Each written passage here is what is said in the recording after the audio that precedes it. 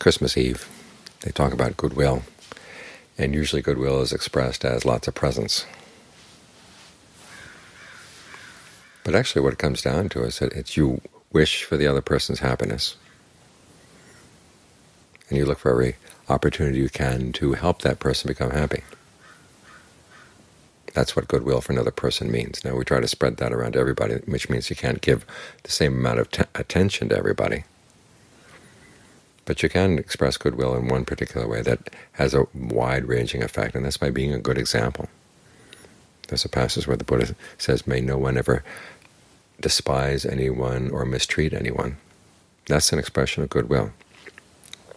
And how do you get people to treat each other right? Well, you treat them right.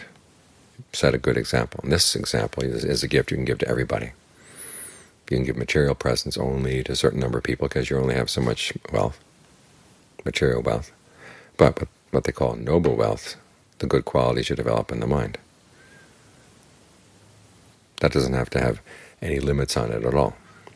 So it's entirely up to you what you want to develop inside, and then the influence spreads out to others. They see a good example that not everybody in the human race is grubby or greedy, that there are people who behave in a noble and dignified way, people who have a sense of honor, people who have a sense of restraint.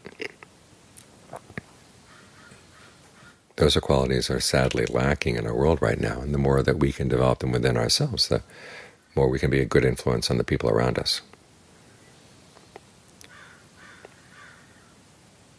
So goodwill is not just waves of cotton candy or pink clouds to be sent out in all directions. It's actually an expression of how you want to be a good influence in the world. And given, as I said, that our material wealth has its limits, you want to focus on the wealth of the mind, because that way everybody benefits.